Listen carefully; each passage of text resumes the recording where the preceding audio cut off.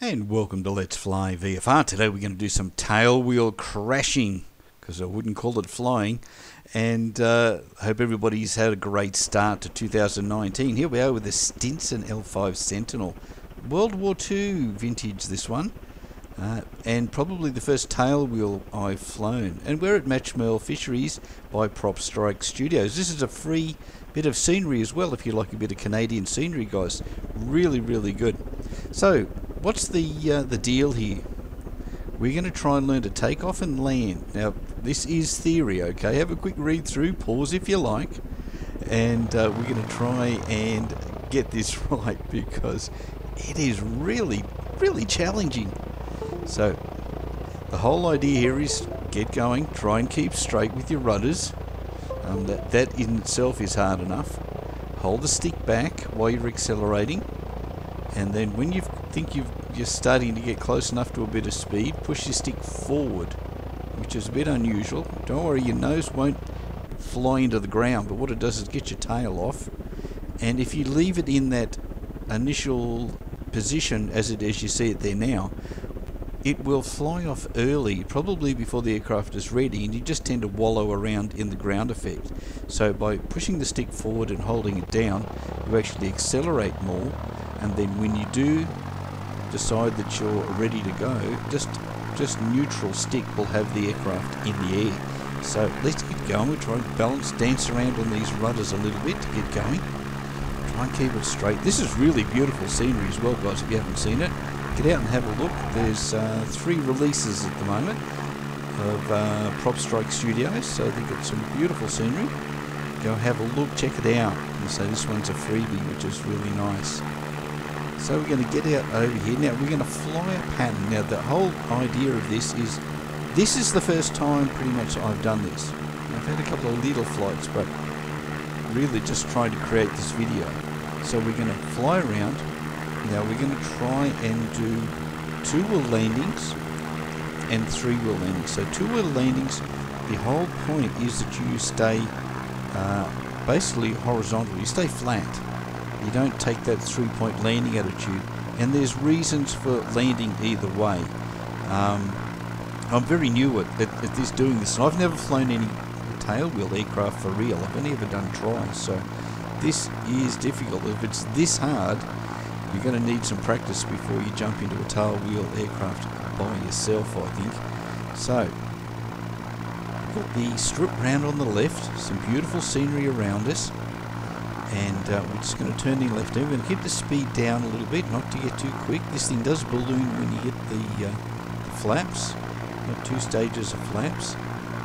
There's not a lot of room in the circuit, so I tend to cut short and come in to it. So let's just jump into here and we'll see how we go. The biggest thing is just keeping it straight on the rudders. I'm all over the place. I'll be honest with you, I've had a few crashes, so if you haven't done this before, get out and have a go, because it's a hell of a lot of fun. So we're coming in on the main runway here, which is just a dirt road, and we're going to try and keep ourselves straight. Okay, this is an attempt at a 2-wheel landing. So, and you try and keep your back wheel off the ground, which I didn't do so well. And then I get to wallow around a bit. So it's what's really unnatural is when you're landing, pushing your nose forward, because on a tricycle aircraft, which I'm used to actually flying, you wouldn't do that because you're worried about breaking the nose wheel steering. So we'll give it another go and see how we go the next time round.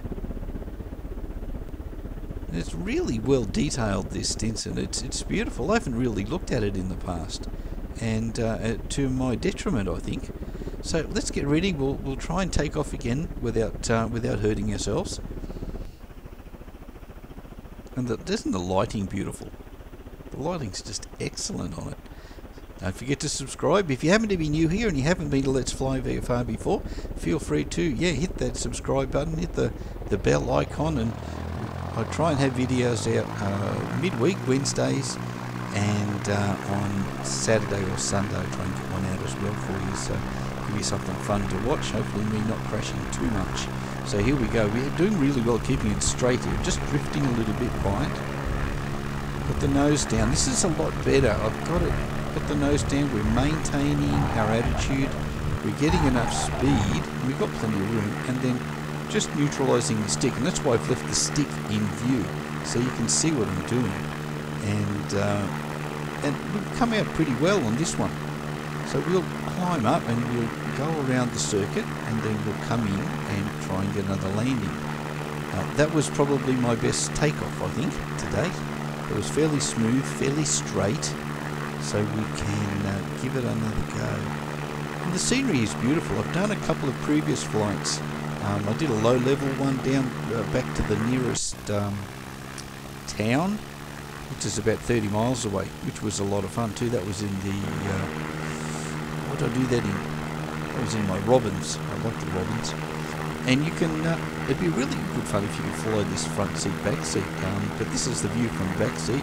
And isn't it great? You can see all the cabling moving, you can see the sticks moving, got all the shadows and everything there. So let's get back in, get ourselves lined up. We're basically where the numbers should be if we had an actual runway. And we'll turn left and we'll come around here. Just ballooning a bit there with the deployment of the flaps. Let it settle, get some trim in it, and maintain that speed. You don't want to be going too quick, but you want to keep enough speed up. So let's turn left onto base, and we will continue to descend with that beautiful sun reflecting off the water there. Turning onto final. So another two-wheel landing attempt. We'll see how this one goes. So we're lined up fairly early. So the idea here is trying to remain flat. Keep the aircraft just flat and just let it bleed off. You do tend to travel a little bit longer. It's a bit hard to land on the numbers, it would seem, doing it this way. But that's doing alright. So I've got down. Just stick forward a little, holding it up. And holding on the rudders.